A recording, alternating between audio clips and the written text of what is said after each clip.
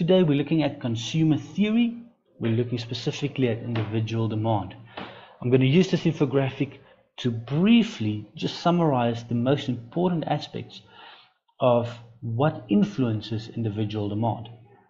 So individual demand is basically constrained by your budget. So you have a budget, and this budget then is used as a tool to determine the quantities that you can buy of certain goods and services. So two things can happen. The first that can happen is either the price of the goods can change. If the price of a good change, let's say you want to buy bread, and the price of bread is half that of what it was yesterday, you can buy more bread. Or if it's more expensive today than it was yesterday, you can buy less bread with your income. Or the other possibility is your income can change. So let's say your income increased this month compared to the previous month. Now it enables you to go and buy more goods and services. If it's less, then you will buy less. Most probably you'll buy less. Okay, so let's have a detailed look into these, or a little bit more into focus on what's the implication. So let's first start with income change.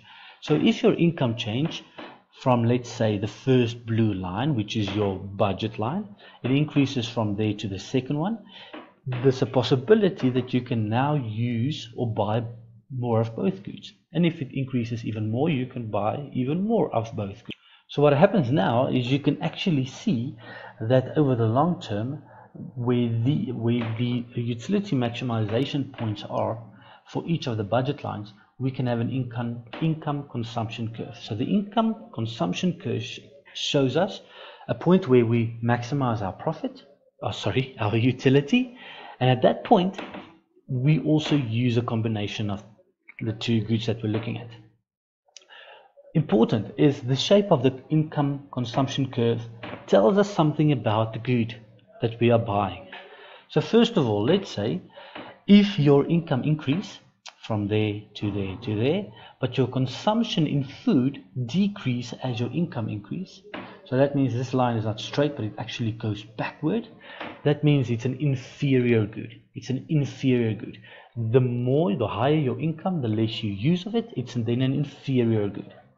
But the other way around is if it looks like this and you buy more of the good as your income increase, it's then a normal good. So the more income you have, the more you buy of it. We call that a normal good. We can also show this principle using an Engel curve. So an Engel curve gives us, shows or illustrates the income versus the quantity of the specific good you are buying. So let's, for example, look at hamburgers. So hamburgers is a normal good as your income increase from 10 to 20. So you use more hamburgers, you buy more hamburgers, you want more hamburgers. But then at a certain point in time, when your income increase from 20 to 30, so from there to there, then we start to use less hamburgers. Let's say you then substitute your hamburgers for something else. Let's say a wrap or a salad. That means your hamburger now becomes an inferior good. So as your income increase, you use less of that. Okay, so that's the first one, income change.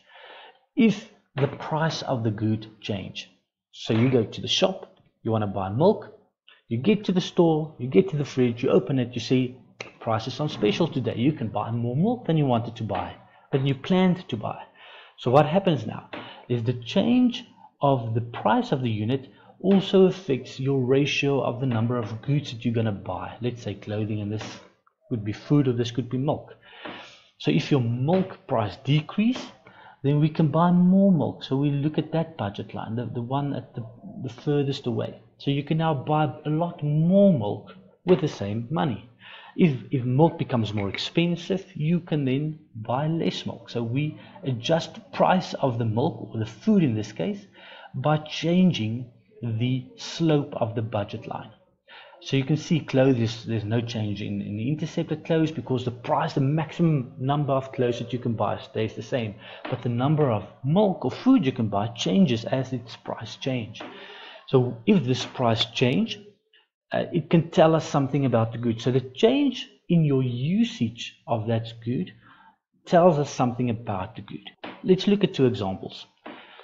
First, you start at point A. That means you go into the shop. This is the quantity that you want to buy of milk. But then you see, oh wait, the price of milk is lower.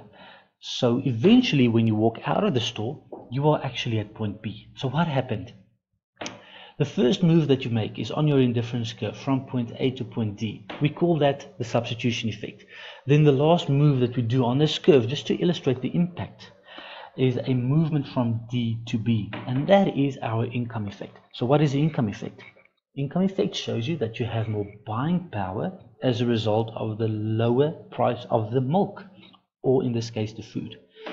So because the effect from D to B is positive, so it's an increase in the quantity of food or milk in this case, it is a normal good. So as your income increase, your buying power increase, you use or you buy more milk. So that means it's a positive increase. So this is a normal good. But we also then get a possibility that can be an inferior good. So again, you go into the shop, you're at point A. When you leave the shop, you are eventually, and you end up at point B. So what happened? So the first movement is on an existing indifference curve, and this shows you your substitution effect. So it's from A to D. And then your income effect is the movement from D to B, your final destination, if I can call it like that.